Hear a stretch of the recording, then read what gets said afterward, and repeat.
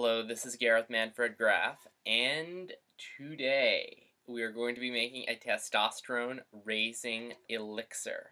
The first ingredient that we're going to add to our elixir is some cashew butter. Cashew butter has a variety of good properties. I'm just going to put that cashew butter in the blender. The next ingredient that we are going to add into our super testosterone boosting smoothie is ashwagandha.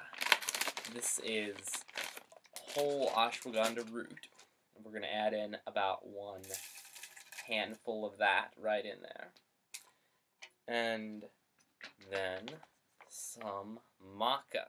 Maca is one of my favorite superfoods of all time. Just putting a dusting of that in there. We're also going to put some cacao powder right in there. And with the humidity, the cacao powder is more like chunks of solidified cacao powder. Cacao. And to conclude, we need some type of sweetener, which is going to be some stevia, and then also some maple syrup. Throw that in there. Yeah, I know that's a lot. This is not exactly what I want to be drinking myself personally at the moment, what with how I'm feeling about sugar, so the drink is probably going to actually be for my dad, and he'll definitely appreciate that. Thank you, Dad. I love you. But you could for sure consider this a healthful drink, especially if you're not on a no sugar, low sugar diet at the moment, as I am.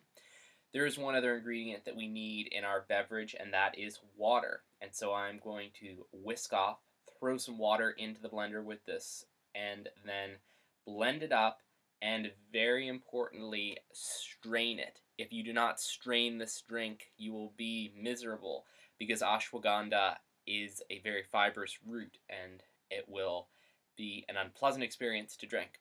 So I'm going to blend away, and then I'll be right back. Don't forget to add the water.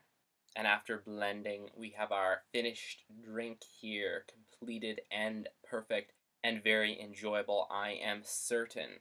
You might want to attempt this drink yourself. It definitely should have some positive effects on your endocrine system.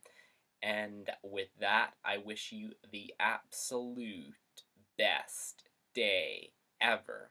And I'll see you soon.